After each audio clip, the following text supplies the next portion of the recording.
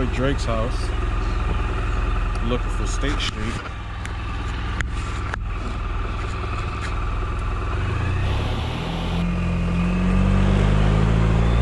Alright, so this is phase one of the whole trip. This phase we're going to be going to my friend Drake's house, spending the night there, and then getting out early in the morning to ride to Lebanon, Kansas. And so from Lebanon, we're going to be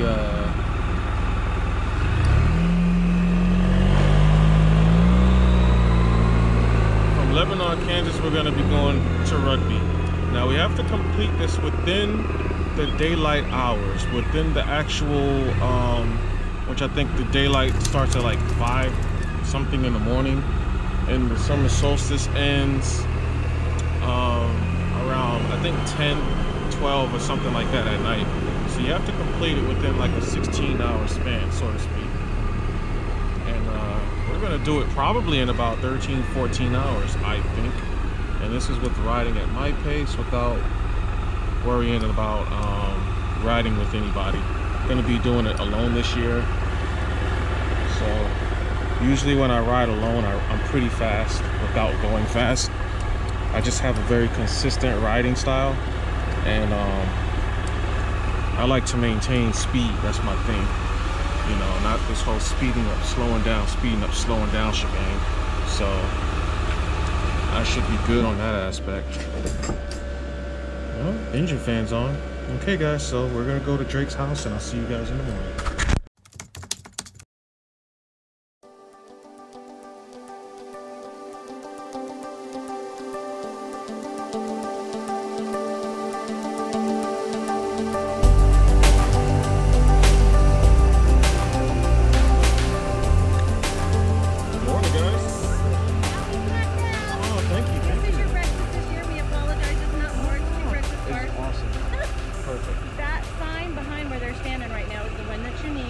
You can put your bike and try to get a distance with your bike, or you can park like they did and walk up and take it.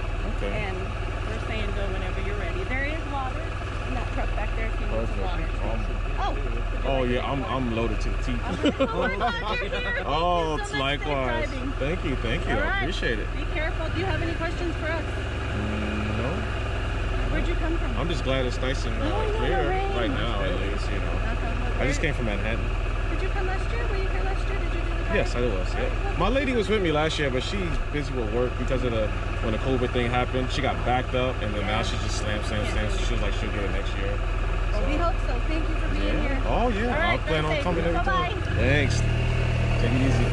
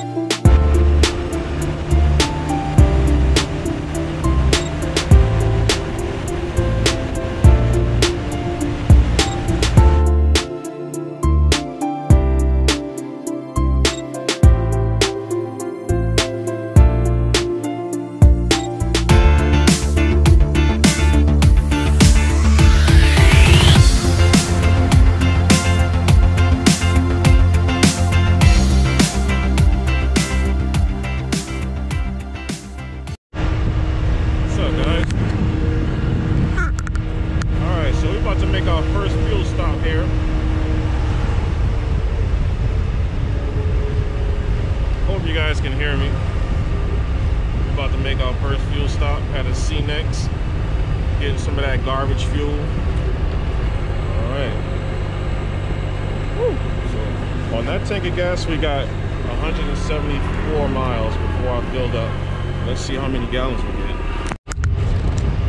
All right, guys. So we got about 3.5 gallons of fuel with that stop.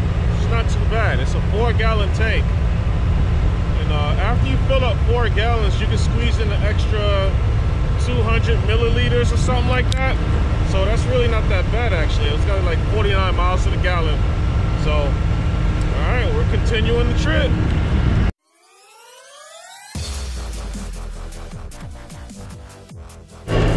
Two years ago, there was a big flood, and this bridge right here got knocked over by the debris that from the overflow of this. So they're rebuilding this bridge right now, and this is the product. That's what it looks like right now.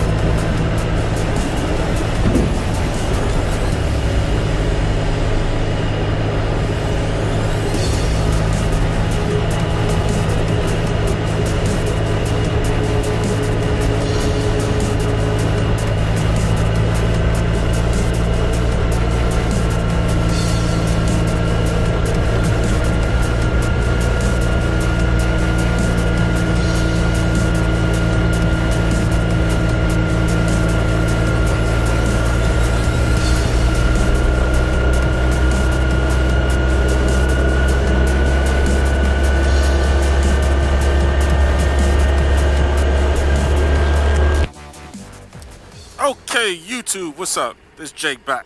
Okay, so I just filled this thing up again, right? We did the second fuel stop. I got the exact, I'm gonna screenshot it, so check it out. We're gonna look over to the right there. I got exactly the same range, the same miles per gallon with the last two fill-ups. That is crazy, guys, because I don't have cruise control. I got a throttle locker, and that's about it. So we're over here in South Dakota right now. I just left out of Corsica, like the Chevrolet Corsica, the old school car. I just left Corsica, South Dakota. It's a pretty nice day, actually. I thought I was gonna be dealing with rain the entire time, and I have not been dealing with rain the entire time. I have, let's see, one, two. I have two more. We might fill up one more time, and then that's it. Everybody's so nice out here. Everybody's saying hi. So yeah, we might actually fill up just one more time. So I was basically able to do this entire ride with 3 tanks, with 3 fill-ups. And I did not start this ride full. I had to ride about, it's about 81 miles to get to the starting point. And that's how I started this ride. And yeah, it's not too bad, guys, not too bad. This ride here, if you guys haven't heard before, this is the Smackdab, S-M-A-C-K, like you smacking somebody. Smackdab 2020. I won't put too much on here. I'll tell you guys to just go on ahead, and I'll put the link below to their actual website so you guys can check it out. If you guys into this type of stuff, taking these long rides, and this is not necessarily a long ride, but it's a challenge, because you put yourself through a challenge where you have from the very break of dawn, basically you have to ride from dawn till dusk within, you have to complete this ride before, after dawn and complete it before dusk, which is pretty cool, because when you finish in Rugby, North Dakota, you're about roughly, say, about 50 miles from the Canadian border. So if you guys wanted to actually ride into Canada after this ride, you can. Now, I think the Canadian border is closed right now, so as this ride right here, I will not be going into Canada. Shucks. But next year, probably will be going into Canada. Where into Canada? By Winnipeg, because I would say that's about the closest city in Canada to the border from where Rugby, North Dakota is. So we'll probably be checking out Winnipeg next year. So for this year, we're just gonna go up to Lebanon into from Lebanon to Rugby. I'm gonna hang out. I'm just gonna relax a little bit. I'm gonna put some of this video together. I'll plan on getting more B-roll if I haven't shown it yet. I don't know the format in which I'm gonna show this video, but we're gonna do it in 3 parts because we're riding the whole entire length today, and then tomorrow we're gonna do half of it. Going back home, we're gonna do half of the ride home, and then finish the rest Monday. So that's what we're working with. The weather's been pretty good, surprisingly. Like I said, I was expecting to be in and out of rain the entire time, but that is not the case. So I'll take what I can get, guys, because you see me, I'm all weatherproofed up, man. I got these weatherproof gloves, which, by the way, the name is my bad. These have high port materials, but these are Fly racing gloves. They keep your hands warm. So my temperatures, which is another good thing to mention, has been 66. Well, it's about 63 degrees. Between 63 and 70 degrees is what's been my temperatures. But anywho, hold on. Let me see if I can show you guys what I'm looking at.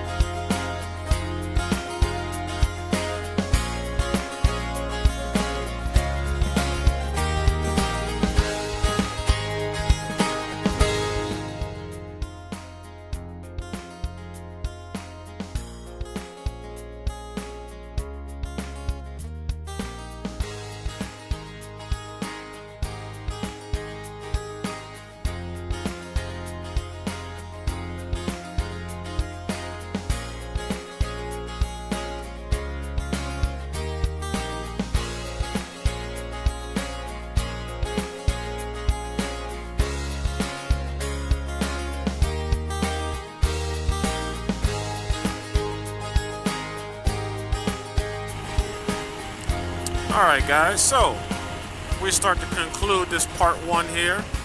I'm coming up on Rugby, North Dakota. Probably in about 2 miles, I'd say. No, about a mile. So today's ride was, you know, I only done this one time. So last year I ran into a real heavy thunderstorm. Like real heavy lightning, low visibility, all that good stuff. Heavy winds, heavy rain. Rain was coming at a crosswind with the heavy winds. It was pretty bad. This is the first day of summer, which is the longest day of the year. And something about driving up north, the weather gets real crappy. It seems to be consistent. I think the people who've done this, because they've been doing this since, don't quote me on when they started to do this ride in particular. Since they've been doing this ride, it's been pretty crap, you know, the weather. So, there may have never been any times where they've had actually good weather riding up here, which would be kind of difficult because, you know, going from north to south is, you're almost bound to run through some type of weather.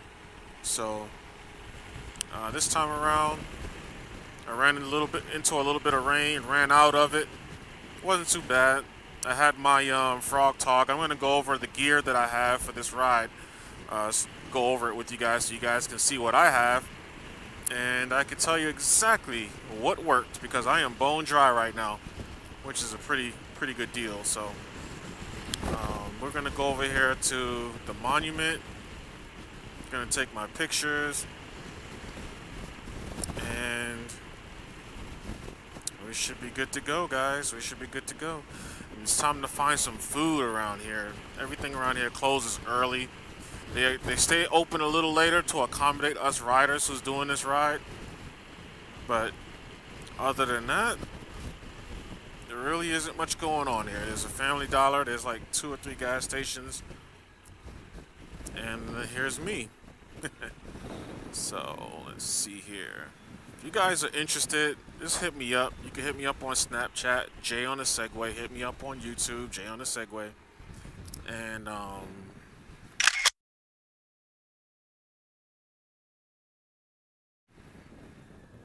might be the first one here.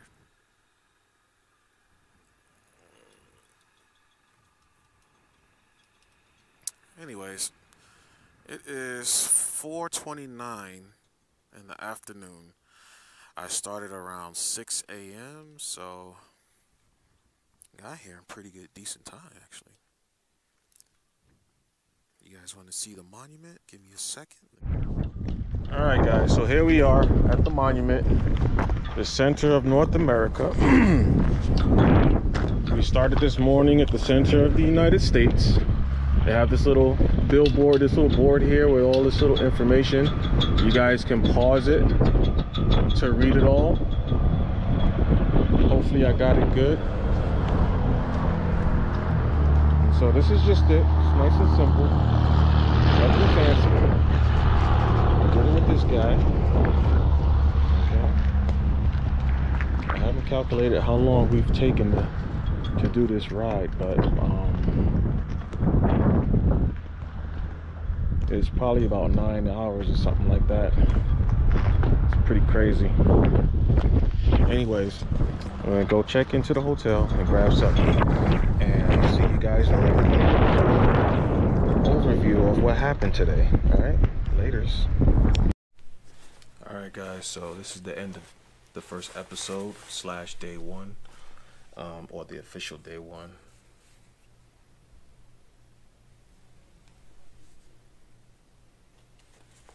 Did I definitely just see two dudes kiss? I'm pretty sure I did, but anyways, this is the hotel room windows over there. So let's talk about some gear. I got a couple of notes here to go over with you guys. So I want to talk about the gear that I've used. So I use these these Hypora, Hypora, fly gloves. These are waterproof gloves. Now this does not have armor. These aren't armored gloves, but they are padded. You know, I guess it helps with impact. So you got basically the glove, right? And it's like a liner built into the glove. You can't take it out. It's all built in. The temperatures I was riding in what was it, 60, between 60 and 82 degrees. Now the thing about that was it rained on me, as you guys see in the video. Yeah, I was getting my butt rained on, and so you know that kind of cools things off. You know, as far as your gear goes, it'll kind of cool you off. These gloves held up well. My hands were completely dry in this thing. These gloves, I will make a disclaimer. It was very damp out when I started riding this morning. If it is very damp out and your hands, you know, the condensation from the dampness in the air sticks to your hands, and you put your hands in these gloves, your hands are going to be damp. So just keep that in mind. If you put dry hands in these gloves, your hands are going to stay dry the whole time.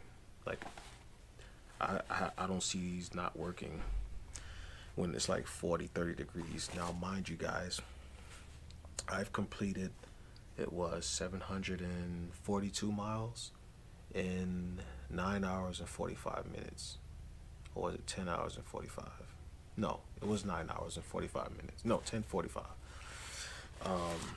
And I had these gloves on the entire time, and they kept my hands warm. And I say that because when you look at temperatures between 60 and, I think they went up as high as like 84 degrees, but that wasn't until the end of the ride.